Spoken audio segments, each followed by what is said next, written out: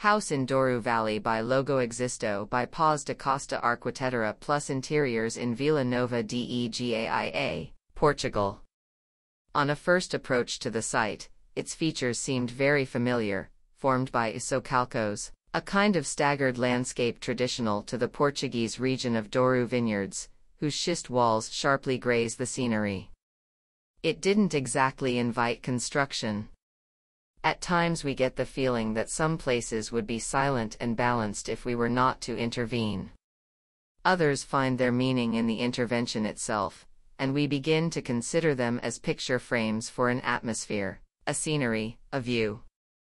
It is between these two worlds that, we believe, architects should operate, to know how to complement or complete what God has left undone or unresolved. This interpretation evokes the poetics and importance of place and placemaking through continuity and tradition, but also through evolution. There is no tradition without evolution, nor evolution without tradition. This perception brings us back to the idea that landscape is valuable and to be respected and safeguarded. We are interested in this interstice between complement and complete, aiming towards contradicting what is evident, that a leopard can't change its spots, but at the same time, to plot an eloquent irony.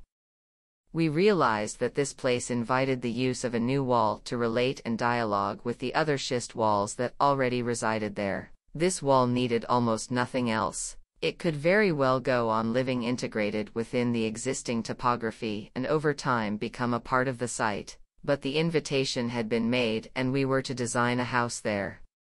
As we set the building down, we sought to reconcile the landscape setting, solar orientation, for bedroom typology, surrounding patio, privacy, and also the geometric figure that delimits the building plan, namely a square, which is not a perfect square.